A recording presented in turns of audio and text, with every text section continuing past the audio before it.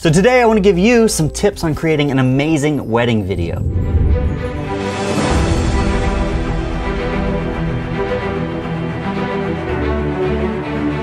Last week my friend Casey got married to Sarah. Casey and Sarah are getting married today. And Haley and I shot it. Don't let that beautiful wife of yours go, because she's freaking awesome, and I'm gonna be on her side. If you shoot and edit video, you will be asked to shoot and edit someone's wedding video at some point in your life. I'm not a wedding videographer, but I am a filmmaker, and if you know how to use a camera, then occasionally someone is going to ask you to shoot their wedding.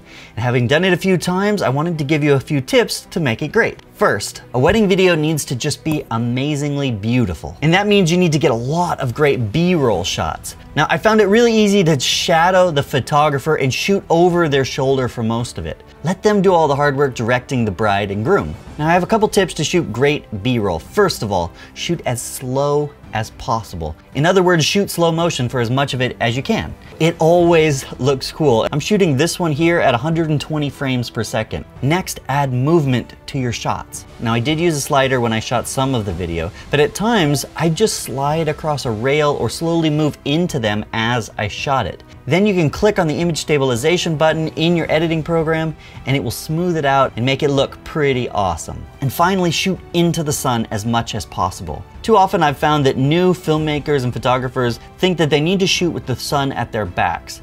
Now, I prefer shooting towards it as much as possible. It creates great lens flares and it really does create a cool look.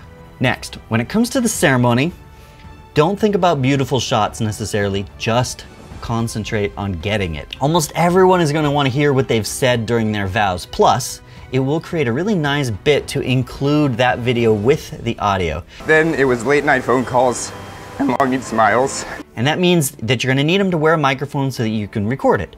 As another way to get coverage, I set up 3 GoPros in various different places around the bride and groom. And the reason I did that is that it was really easy, it didn't require anyone else to be there, and I could just let them record the whole time just to make sure I got it. And obviously it's a lot easier if you have 2 people, because one can go with the bride, Haley, one can go with the groom, me, plus Haley can be on one side shooting and I can be on the other side shooting, and you get full coverage. Now is the tricky part. You need to think ahead to what you need to tell the story. In my head, I wanted some fun sound bits from the wedding. How crazy is that? Feel any different? Yeah. I wanted the build-up before the wedding. And I wanted some amazing B-roll to just splash in at the end of the 2 of them together. And by getting all of these things, I think it was a format that really worked and allowed me to edit it up later. My last tip is to remember that this whole wedding video is not about you. It's about them. And while that might seem obvious, a lot of times, if you are a director, you call the shots. But if you do that at a wedding, it's going to be stressful for the bride and the groom. And for the most part, I would recommend shooting the wedding video as if you were shooting a documentary. Be that fly on the wall. Make it so that they don't even know you're there, and get the natural reactions as they're happening. And part of the reason you can do that is because often they will have a wedding photographer who is setting up shots, and you can capture this behind the scenes feel, which I think is very powerful. And occasionally, when it's called for it, you can step in and do some directing. You can have them kiss or twirl their dress. I really think you'll be able to do this on the fly as long as you remember that you're not directing your own movie. It has to be good for them too. After all, it is their wedding. You survived, you did it. All right, so those are my tips for inspiration.